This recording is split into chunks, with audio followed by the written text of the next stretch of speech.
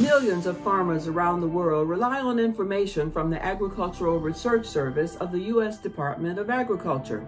But Helena Bottemiller Evich of Politico has revealed the Trump administration's Agriculture Department has systematically repressed studies from the key research division warning of the dangers of climate change.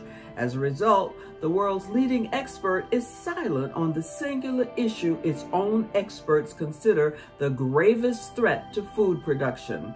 Helena Bottemiller Evich has won the Environmental Reporting Award.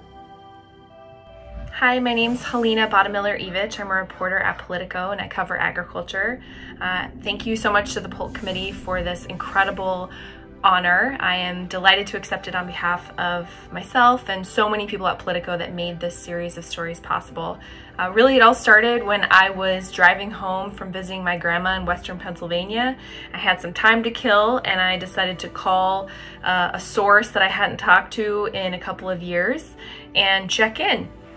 This source was a scientist who mentioned that they had recently done a project with a scientist at the Department of Agriculture, and they mentioned that department officials had gone out of their way to dissuade coverage of and promotion of the study, and also that they mentioned that other scientists within USDA were pretty frustrated and the study pertained to climate change. So this obviously perked up my ears.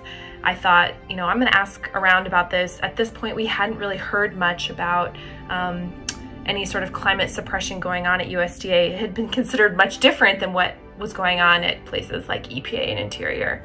So that one tip led us on almost a year of stories. I thought initially it would just be a one-off story in the beginning, but one thing led to another and there was so much to tell. It ended up being a much bigger story and a much bigger series. I really want to thank Carrie Budoff-Brown, our wonderful editor at Politico, for encouraging me to take all the time I needed to do this story, to really go for it. You know, she pulled me aside and really said, I think you have something, just go for it. I would have, you know, I'm a busy beat reporter. I would have just probably done a story or two and just moved on. So I really thank her for that vision and commitment. So much gratitude also to Peter Canellis, the wonderful, wonderful editor on this series. He guided me through a lot of reporting questions and strategy to get this done right.